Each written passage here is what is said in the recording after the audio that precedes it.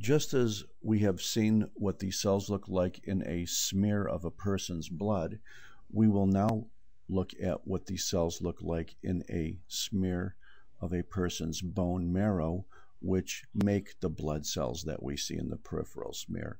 The stain, a popular stain used to look at these smears of bone marrow, is very similar to the stain we see in the peripheral blood, but rather than being a Wright stain, W-R-I-G-H-T, the stain used in the bone marrow is usually some modification of a Giemsa, G-I-E-M-S-A stain, which is very similar to the Wright stain in many respects, but stains a little bit better. This is a smear of a person's bone marrow. The white round areas are probably areas of fat, and that, just like we see in the tissue sections, round, fairly distinct lobular areas usually represent fat because the bone marrow is largely fat. The next thing that we notice on low power of the bone marrow is that there are some cells, like here, and here, and here, and here, which look incredibly large, or perhaps 50 times larger than most of the other cells. These are the megakaryocytes. These are the cells that are making platelets. Here is a nice megakaryocyte here, and here's one here, and here's a couple down here. And just to give you a nice quick view of a megakaryocyte, they have a tremendous amount of fuzzy cytoplasm, and this is where the platelets come from. Now that we got one of the three lines of development out of the way, the platelets, let's look at the red cells and the white cells.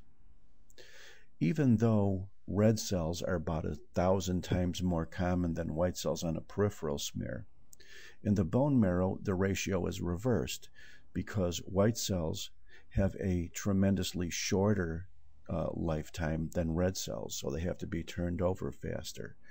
And without going into all the details, let's just say that every one of these cells that have coarse granules in them will be in the white cell series, and usually granulocytic series. And in addition, if we see that some of these granules, for example, like here, look very red and have a bilobe nucleus, we know that this is either an eosinophil or something that will soon give rise to a mature eosinophil. The rest of these are granulocytes, granulocyte, granulocyte, granulocyte, granulocyte.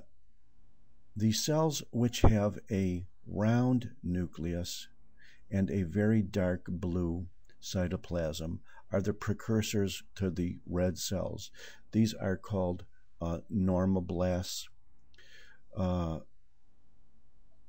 and they generally mature from very large cells with a lot of cytoplasm to very, very small cells in which the nucleus is eventually lost, and a mature red cell, like you see here, is then produced.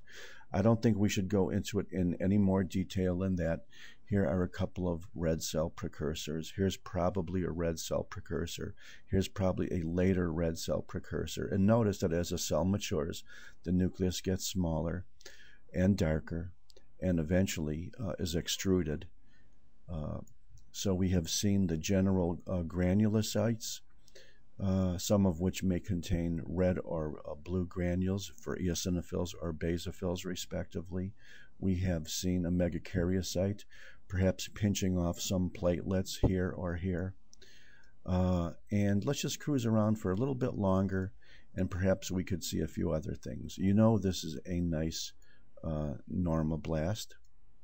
There are various kinds of normoblasts, but for all practical purposes, let's call any red cell precursor that has a nucleus a normoblast. Here is a large open single cell that is not lobulated with granulocytes. This could very easily be a monocyte precursor. And as you know, monocytes are functionally and derivationally the same as macrophages. Here's a red cell precursor, red cell, red cell. Here's an eosinophilic precursor. There's another red cell precursors. And remember, if a cell doesn't have cytoplasm or is squished or damaged or smushed, don't try to identify it. It's a sucker play. Here, but if you do see a cell that's very round and has a little lip of blue cytoplasm, almost certainly it's a lymphocyte or lymphocyte precursor. I don't think I really want to say much more about the bone marrow cells because there's no need to, but let's just say that in the adult, the marrow is hematopoietic marrow in the marrow of the axial skeleton.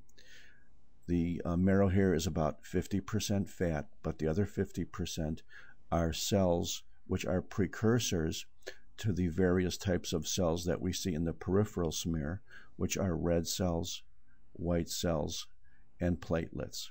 And I thank you very much.